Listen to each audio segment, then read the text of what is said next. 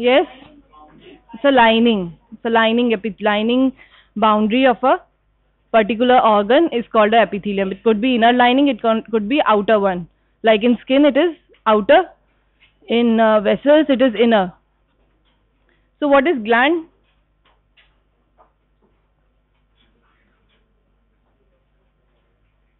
It's basically a folded epithelium. So group of cells that secrete substances. So these substances can be from the endocrine gland or the exocrine gland. So derivation of these glands, it takes place with the help of epithelium. So folding of epithelium makes it a gland. So how an endocrine gland develops and how an exocrine gland develop. Endocrine and exocrine, you all know endocrine are ductless glands.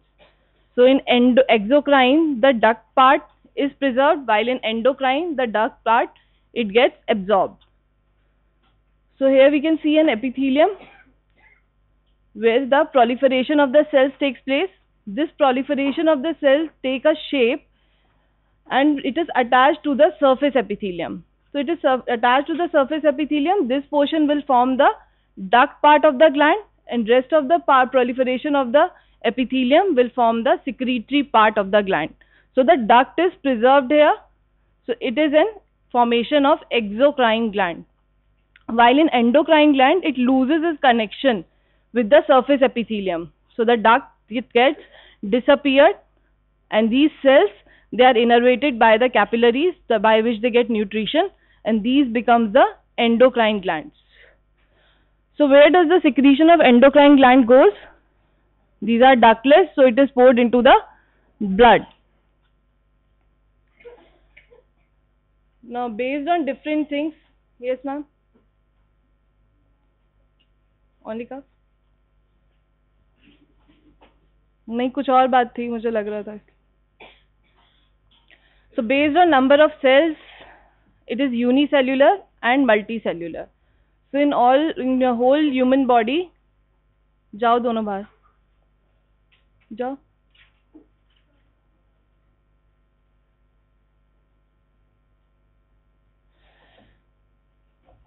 So based on number of cells, it is unicellular and multicellular. So in whole body, you have multicellular type of glands. Only one single unicellular gland is goblet cells that secrete the mucus. So one gland that you have to remember is unicellular, is goblet cells. A single cell is going to produce the mucus, while rest of the glands in the body, whether it is sweat gland, sebaceous gland, these all are multicellular glands. Based on the presence of duct, exocrine and endocrine. So exocrine, they are with duct, endocrine, they are ductless. Now based on the manner of secretion, if the epithelium or the collection of these epithelium cells, it is producing some secretion, how this secretion is poured out into the ducts, it is divided into merocrine, apocrine and the holocrine. Holocrine means complete disintegration of a cell. So complete disintegration of a cell occurs and the release of the secretion takes place. While in apocrine, apical part, only the apical part disintegrates and there is a release of the enzymes. Merocrine gland, how does the secretion takes place? With the help of exocytosis. So these are the three type of classification that you have to remember, how these glands have been divided according to the number of cells, presence of ducts and how the secretion takes place. So number of cells is unicellular, multicellular, presence of duct is exocrine, endocrine, and through the secretion it is merocrine, apocrine and the holocrine. Now what are the different parts of an exocrine gland? As in development we have seen the epithelium infolds or proliferates and then it takes the shape. With this proliferation, the lower part becomes the secretory unit and the part that is attached to the epithelium, surface epithelium, becomes the duct. So this is the duct part and this is the glandular epithelium. So this glandular epithelium, collection of these cells, make it a secretory unit. So any exocrine gland will be composed of a secretory unit and a duct. So we should know about these secretory units. There are different types of secretory units and there are different types of ducts present in any gland. Can you name any gland? salivary glands. So we'll be discussing in detail all the salivary glands. Now, how on this formation of the secretory unit and the duct, how these glands they have been classified. So depending on the duct branching, so only this part, depending on the branching of the ducts, it is divided into simple and compound. So simple is the one which is unbranched, while the compound which is formed by the joining of multiple branches. So there is a term simple duct, simple gland and a compound gland. Now depending upon the secretory unit, the epithelium, glandular epithelium that folds to form the secretory unit has been classified into tubular glands. So according to the shape it has been classified. So tubular, that means tube shaped. Now this tubular can be simple tubular, it can be coiled, it can be branched. So these are simple tubular glands, no branching is there, these are tube shaped, while in the simple branched tubular, these secretory units, these are branched. And these are simple coiled tubular.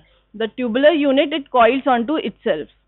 So this is simple coiled tubular. So all these are the classification of the tubular. You have tubular gland, you have branched tubular gland and a coiled tubular glands.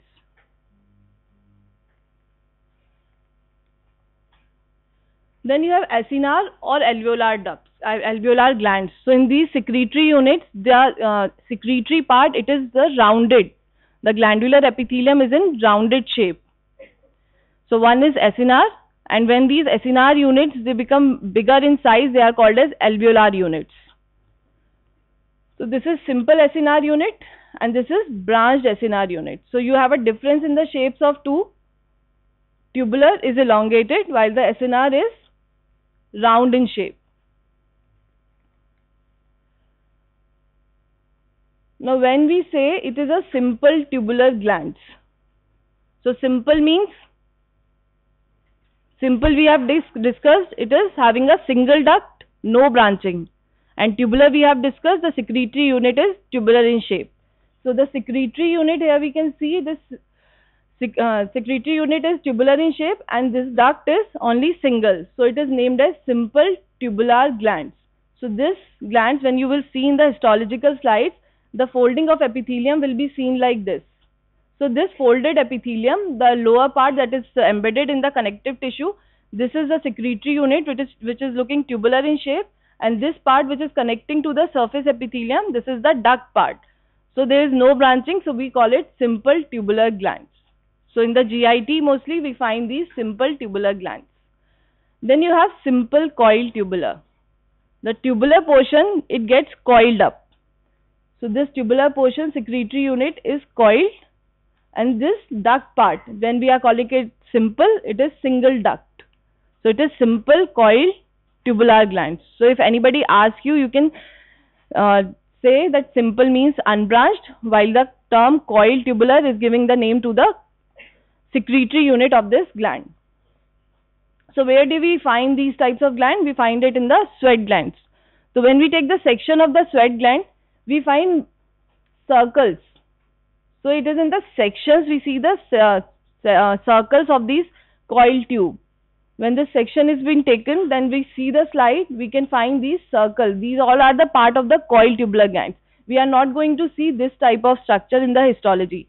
We will see a gland, the duct unit and the secretory unit, and the secretory unit will be in the form of different circle sections, though it is shaped like coiled one. So you have a duct and these secretory units. So these all are the coiled part of the sweat glands. So when you see the sweat gland, don't come and say that we are not able to see the coiled section of the tube. So you are not going to see the coiled section of the tube, you are just going to see the units, secretory units in the form of a small circles.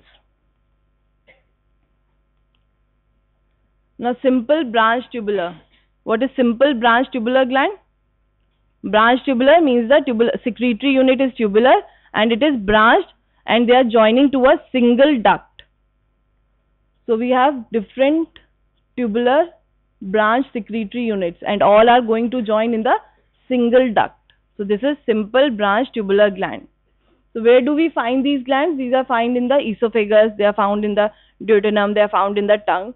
So at various places related to the GIT, we can find these simple branch tubular glands. So in the GIT, we find simple tubular glands, we find simple branch tubular glands. Now the simple acinar and simple branched acinar. So similar to the tubulars, if we will change the shape of the secretory unit, it becomes the round in shape. So this secretory portion is round in shape and the duct is single. Then you have secretory units which are branched and they are in the form of a circle. So these branches are joining in one single duct. So example for this is sebaceous gland. So where do we find sebaceous gland? They are related to the hair follicles. So if we see the histological picture, this is a hair follicle and these are the units of the sebaceous glands. So here we can see the acinar shape of the sebaceous gland, the glandular part of the sebaceous gland, and these are joining at a one single duct. So one single opening with multiple acinar units. Now what is compound acinar gland? The simple, so we have understood. Now compound. Compound means multiple branches. They are going to join a one single main branch. So can we see the multiple branches of the duct here? Yes. So these are multiple branches of the ducts which are coming from the different secretory units and they are joining to form a one single duct that is going to open on the surface epithelium. So this is compound alveolar gland. Then compound tubular gland. So in the duodenum submucosa, we find the Brunner's gland, which are a type of compound tubular glands. So compound tubular gland, you will tell me what are compound tubular glands? Compound means multiple branches opening into the single duct, and tubular means the glandular epithelium or the secretory unit is in tubular shape. So these are the different tubular units, and this is also the portion of the glandular or the secretory units that are found in the form of a small circles. So when we take a histological section, it is not like that is going to be a longitudinal section. All the glands, they are situated in the longitudinal fashion. They can be, when we take the section, they are actually aligned in the different directions. So we find some portions in the circular form and some in the longitudinal form. Then compound tubulo-alveolar glands. Like in salivary gland, we find compound tubulo-alveolar gland. So compound means multiple branches. Tubulo-alveolar means tubulo-alveolar or tubulo-acinar. What does that mean? The secretory unit is either they are in rounded units like acinar or tube shaped. So both kinds of these glandular epithelium, the secretory units are present. So this is the summary of this exocrine glands. So exocrine glands can be simple, they can be compound. So under the simple, glands based on the nature of secretions. So they could be serous glands, they could be mucus glands. So what is serous and what is mucus? This is a type of secretion that comes from a gland. So serous is a protein-rich fluid that is coming from the glands. What do we get from the glands is the secretions. So we classify them depending on the what type of secretion these glands are giving. So they can give a serous secretion, they can give mucus secretion. So serous glands, they are protein-rich watery secretions is present, and the glands, they have serous acini. Till now we have just discussed the shape of the glandular epithelium. It could be tubular, it could be acinar. Now these acinar units, they can be either serous type or can be mucus type. So we have to identify what type of acini they are present in a particular gland, like in submandibular, parotid or sublingual, what type of acini are there. So now these folded epithelium which is forming an acini, the cells here, they look like pyramidal in shape? Yes. So these are pyramidal in shape with a very less lumen here. So this all the lumen has been occupied by the apex of these pyramidal cells. How you will identify the serous acini? Because you have to differentiate the serous acini from the mucous acini. So in this serous acini, you can see this color, violet color, and onto the apex you see the pink color. So this is H&E staining, hematoxylin eosin staining, where the base is taking the hematoxylin stain and the apex is taking the eosin stain. So why it is been there? Because the base, the hematoxylin dye, it colors the all protein rich material that is present here. So it gives the basal basophilia, and on the apex it becomes eosinophilic. So when you see the serous acini, they will be dark in color, pinkish in color, while the mucous acini, they are very light colored. So this mucous acini in the mucous glands, so here we see these pyramidal glands, they are placed in the acinar units, and we can see some lumen also. While in this serous acini, we cannot see the lumen properly. While in the mucus, we can see the lumen. So it has a wider lumen compared to the serous units. So how do we identify these acinar units? They are flat, elongated with a basal cell. So cell is placed basally and whole the pyramidal cell is looking white. Why does they look white? Because they are carrying the mucinogen granules. So when we do the slide preparation, while doing the hematoxylin eosin slide staining, this mucinogen granules, they get washed out. So the empty space is left behind. So these are white in color. So it is very easily identifiable acini, mucous acini. So you can easily differentiate between serous and the mucous acini based on the color differentiation. If you are seeing pinkish, purplish type of acini, they are serous. If they are white in color, like adipose tissue, so it is mucous acini. Then you have mixed glands. So based on the secretion, we have serous, we have mucus, and we have a mixed gland. Mixed gland has serous as well as mucus secretion. In the mixed gland, sometimes we find the mucous acini which are having the serous demilunes. So mucous acini which are topped with the serous part of the cells, they are called as the serous demilunes that are present on the top of the mucous acini. So in mixed gland, we will find the serous acini, mucous acini, and the mucous acini with the serous demilunes are also present. So these are the three different type of acini that are present in the serous glands, mucous gland, and the mixed glands. So in the mixed gland, you will find this acini, as well as this acini. So all these acini will be present. So if I say this gland is completely serous, can we say any gland to be a completely serous or completely mucous? Like sublingual is a mucous gland. So when I say it is a mucous gland, it means it is predominated by the acini which are mucous in nature. At some part you will find the serous acini also. It's not like only mucus will be present. Like here in the submandibular gland, what we can see? We can see serous demilunes. So this is a mucous acini. And this is topped with the serous cells. So these are called as the mucous acini, and this is called as the serous demilunes. This whole is a mucous acini. And this is again having the serous demilunes. This is completely pinkish in color. This is serous acini, and this is lesser stained compared to the serous acini. So it is a mucous acini. Even you can see it is more white stain. Here so it is still having some pinkish stain, but when we see the slide, it is completely washed out.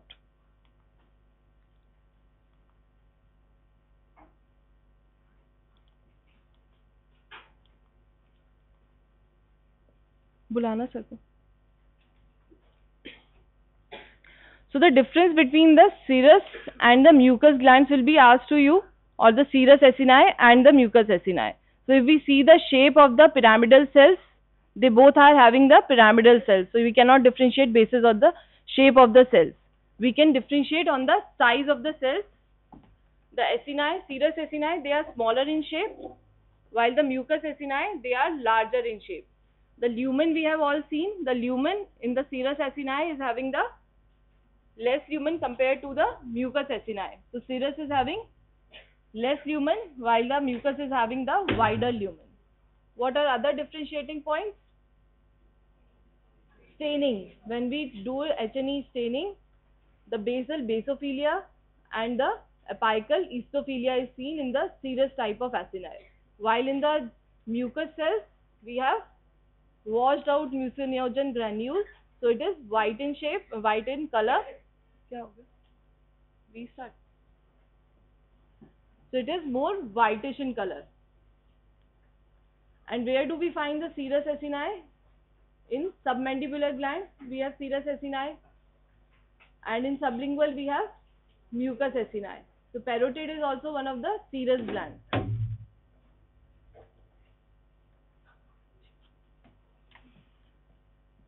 Now the goblet cells.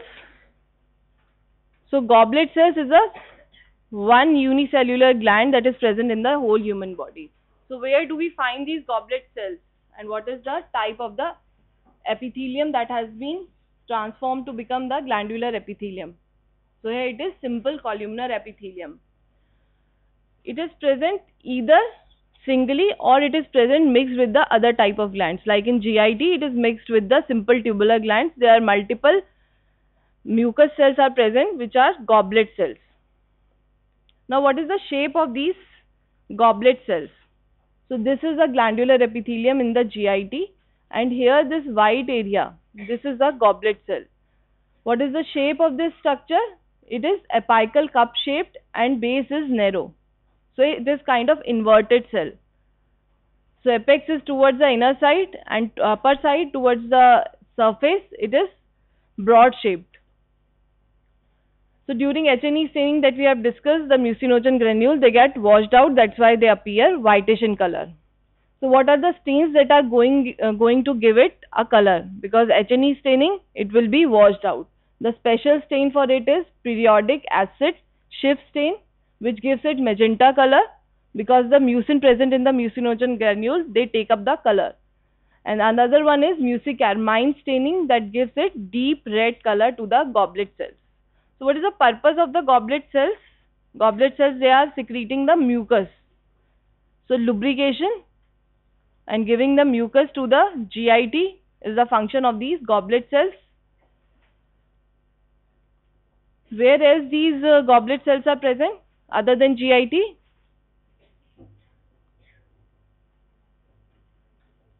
In conjunctiva also these are present. So this is a portion from the GIT where we can see white areas. So these white areas, these are actually the goblet cells. And what is this gland? Can you see the infolding of this epithelium? This is the infolding of the epithelium. So this infolding of the epithelium is forming the gland. So can you identify which type of gland it is? Simple tubular. Thank you very much. Salivary glands. No, it's good if you have identified this slide, because in histology we will show you the slides, and if you can identify the simple tubular and compound, it is really good. So now coming to the salivary glands, the purpose of salivary glands, it is secreting the saliva. What does the saliva contain? Water, mucus, amino acids. So, okay. So what do you think, what would be the picture of a salivary gland in histology? Okay, let's see the gross picture first. If you take out any gland, it would be covered with some connective fascia. Some connective tissue would be there. That connective tissue is going deep into that gland parenchyma and dividing it into the different lobes. So each lobe, when you see the histology, it's not like the whole of the gland you are seeing. You are just seeing this much size of a gland on histology. So that size of a gland, what does it can show you? It can show you the glandular epithelium. It can show you the duct system. It can show you the connective tissue present there, and it can show you the different lobes of that tissue. That is the parenchyma of the gland. So if we see in gross, so connective tissue is dividing the gland into different lobes. Then different lobes are again divided into the different lobules. And each or whole of this gland is containing the acini. So does only the acini is present in the gland? No. Other than glands, what we will see in the glandular histology? Other than acini, what we will see? नहीं, वो तो acini ही हो गए ना. acini के अलावा क्या देखेंगे हम उसमें?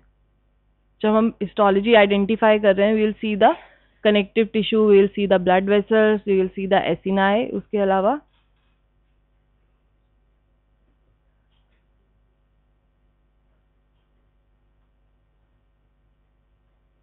acini देख लिया तो acini का secretion भी जाएगा ना, तो duct part भी तो आएगा. So हर part में duct होगी, तो different types of duct would be there. अगर intralobular duct है, that would be seen differently compared to the interlobular ducts. So different ducts are present there.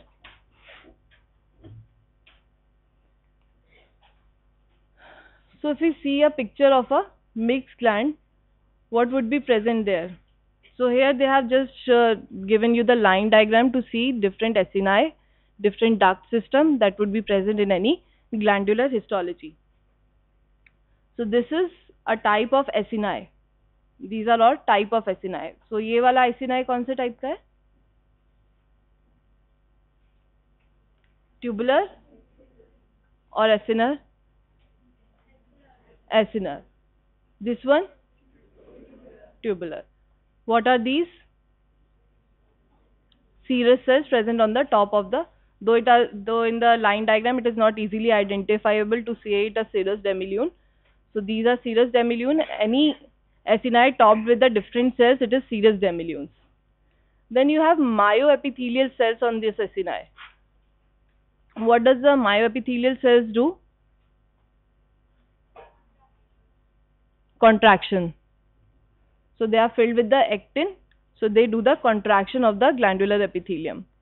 Now the ducts. These are the ducts, branch ducts that are coming into a striated duct.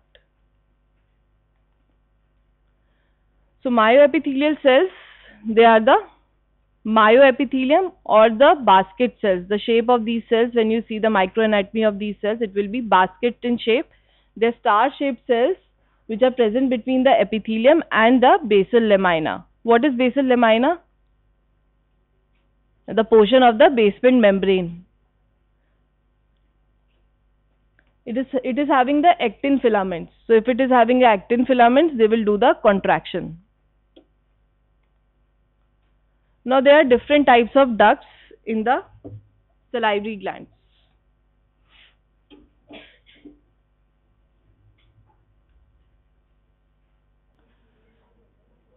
Okay, till now we have discussed the secretory unit. Now we will be discussing about the ducts. So these ducts, they are lobar, they are interlobular, they are intralobular. So I guess you understand the meaning of intra and lobular part. So what is interlobular? Present between the two different lobes. Intralobular, confined to the single lobe. And in intralobular, there are two types of ducts, that is striated and intercalated.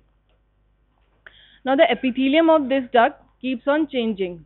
So intercalated duct, which is present inside a single lobule, it is lined by the low cuboidal epithelium. While the striated ducts, they are lined by the simple columnar. So you have low columnar to the simple, low cuboidal to the simple columnar type of epithelium in the intralobular duct system. So intercalated ducts, they are the ducts which are connecting the secretory units, acini, with the larger ducts. So you have already seen the secretory units which are joining into the multiple branches, and that multiple branches, they are going to join in a single duct. So that multiple branches of the secretory unit, they are called as the intercalated ducts. So first epithelium after the secretory unit is the low cuboidal epithelium, And as you go into the single duct in the intralobular part, you have a striated duct which is lined by the simple columnar epithelium.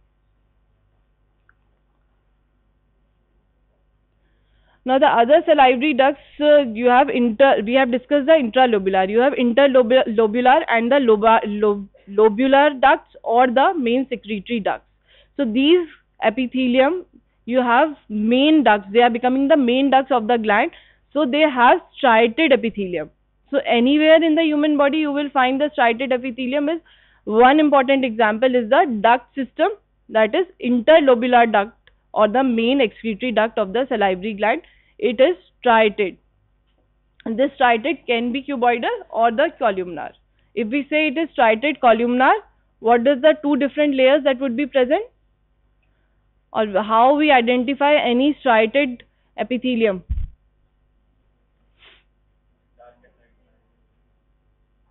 How do we identify the stratified, better say stratified epithelium? Multiple layer. And how do we name it? On the basis of the superficial epithelium present there. So it is stratified epithelium, not the striated. So simple columnar to stratified cuboidal or columnar. So the topmost layer can be cuboidal or the columnar in the main excretory duct of the gland. So you have understood the lobular ducts, interlobular ducts and the intralobular ducts. So intralobular में क्या आएगा? Intercalated and striated. Interlobular में inter में क्या आएगा? Main excretory ducts. What would be the epithelium?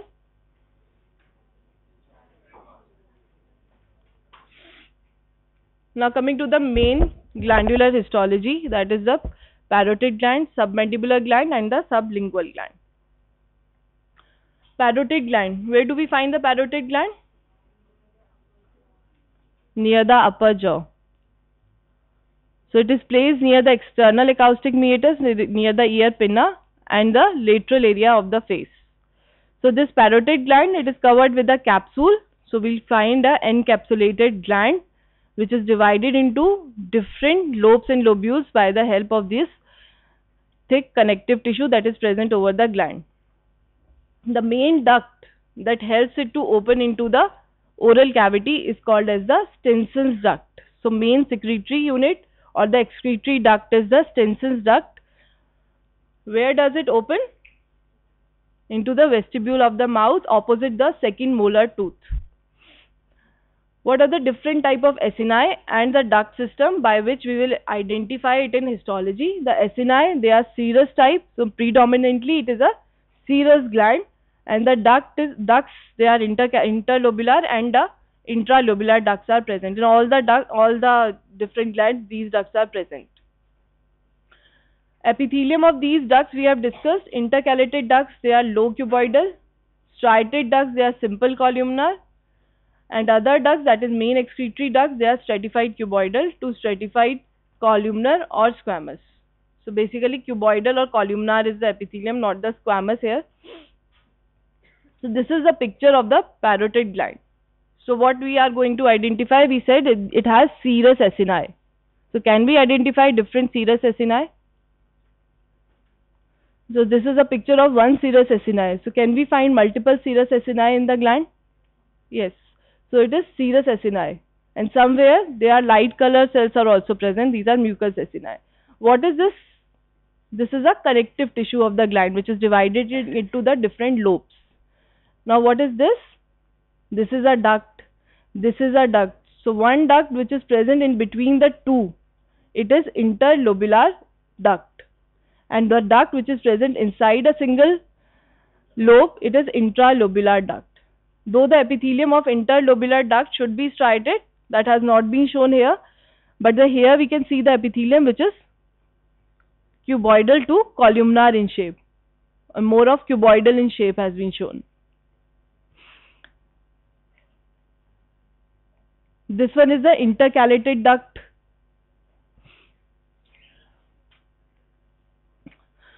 So outside this picture we can see serous acini, intercalated duct, striated duct, and the interlobular duct. So what is the difference between all these? Serous acini you all can identify. This is serous acini. Then intercalated duct and the striated duct. What is the difference? Intercalated duct, it is having the simple cuboidal epithelium, while in striated you can see basal foldings of the basement membrane. So here we can see the different foldings that make it little bit darker in color. So this is striated duct. Then you have interlobular duct that has multiple layers of the cells. So we can see here the two different layers of the cells should be there, but only one point we can see here two different cells are present at the different level. So it is a stratified epithelium. So these three types of ducts we have to identify. We have to identify the connective tissue in the gland, and we have to identify the acini in the gland, so as to label it as a parotid gland. Other than these tissue, what can we find? We can find the blood capillaries here. We can find adipose tissue here. So in a single slide, other than the identifying feature, you can find different connective tissues also, and the vascular supply and the lymphatics in the different regions. But we have to focus for the identifying features. So for parotid gland or any gland, you will identify the acini and the duct system. So this is the histological picture of the parotid gland. So when you see the slide, it will look like this one. So all the darker colored acini, they are serous ones. So we have multiple serous acini here, and we can see a single duct over here. What type of duct it is? Interlobar duct.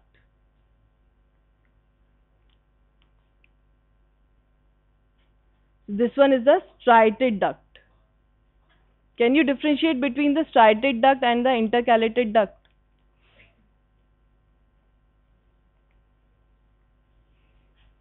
Who will show me the difference between the intercalated duct and the striated duct?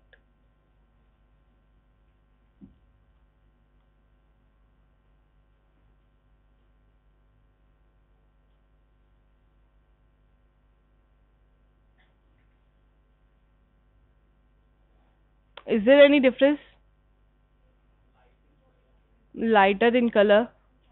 Which one is lighter?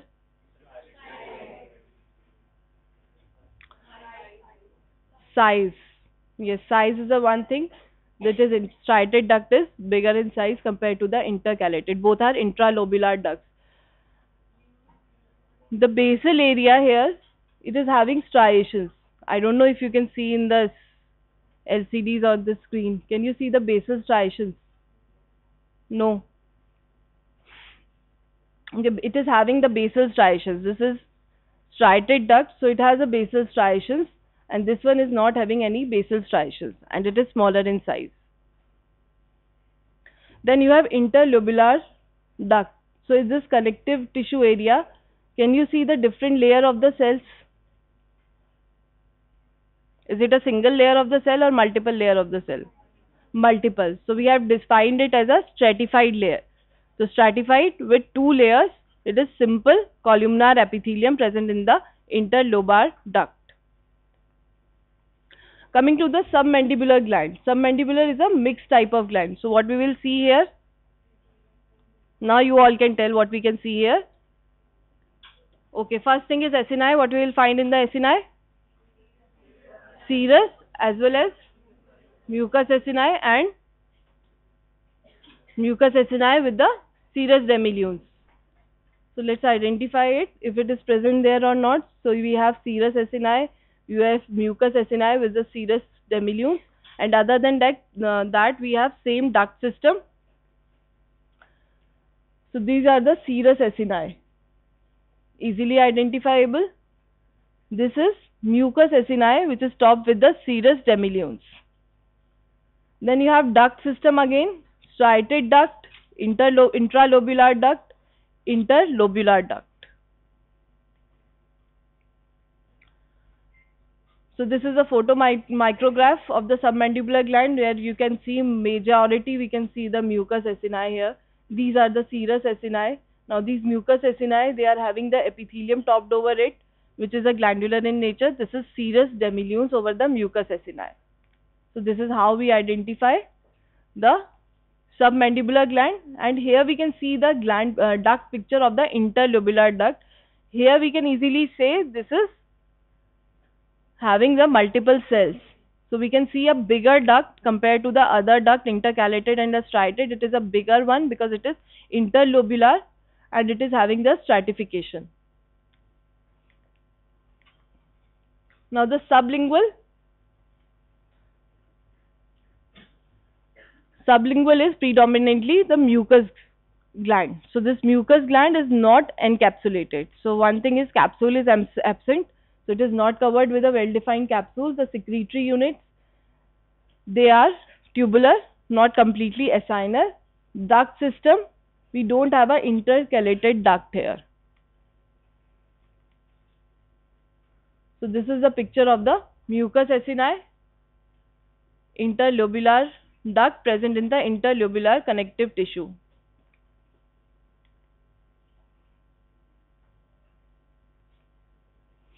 So this is the photomicrograph or the histological picture where we can see the mucus acini, multiple mucus acini. It is completely filled with the mucus acini mostly.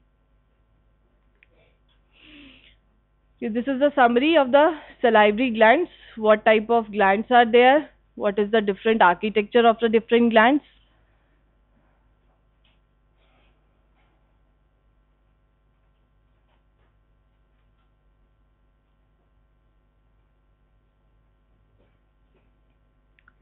So any problem in this summary? If you have taken the photos, you can read it once.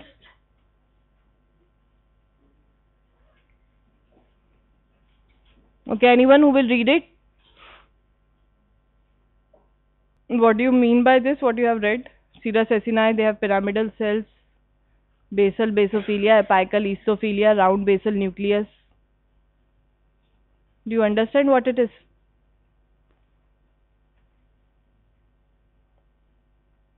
Next. Sit down. Next one. Can you explain me these terms, what you have read?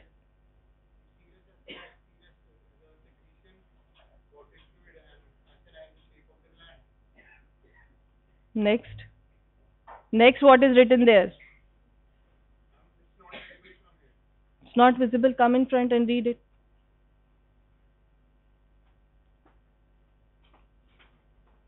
Get your specs changed if you cannot read.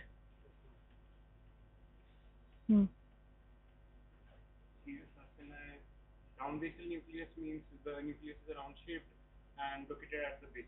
Okay. Next, और भी तो terms है ना? Smaller lumen means the. ये बीच में terms दिख नहीं रहे क्या? Basal basophilia and. Pyramidal cell नहीं दिख रहा? हाँ. क्या होता है? The cells are pyramidally shaped and basal basophilia, apical eosinophilia, the stain and. What color it would give? I'm not aware. Okay. Apical oestophilia? Apical eosinophilia, eosin stain will be stained apically. Go. What does basal and the apical oestophilia means? Basal color बताओ stain का. Purple color, and on the apex side pinkish in color, that is the eosin color. Okay, next one, mixed acini. Mucus acini with serous demilunes. Ducts, so different types of ducts has been divided. You have to remember this duct system. They will ask you what are the different types of ducts that are present inside one single lobe, and which is the excretory unit is having what kind of duct system.